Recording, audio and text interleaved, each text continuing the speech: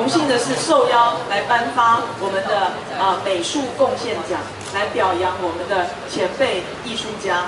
那么今天的这一位得主陈植棋先生他可以说是在1920年代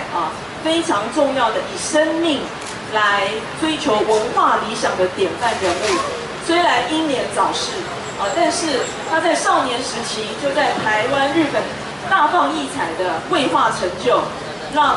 这个台湾人非常的敬佩，也留给后世非常丰富这样的一个艺术的一个资产。那陈植棋先生当年希望用文化启蒙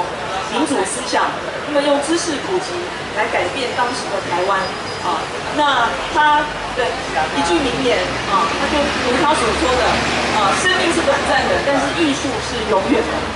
那我还记得他跟陈澄波先生合组的这个赤岛社画会，他的一个画会的一个宗旨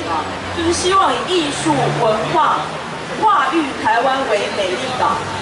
以赤诚的艺术力量，让台湾人的生活温暖起来。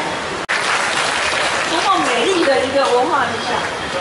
我想，在20年代这样的一份文化理想，何尝不是我们这一代人的文化理想？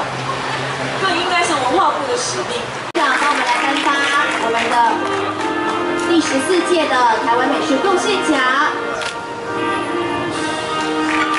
那我们一起看向正前方的镜头。19届全国性巡回展出隆重的揭幕，那我们要一起倒数3秒喽，3、2、1，请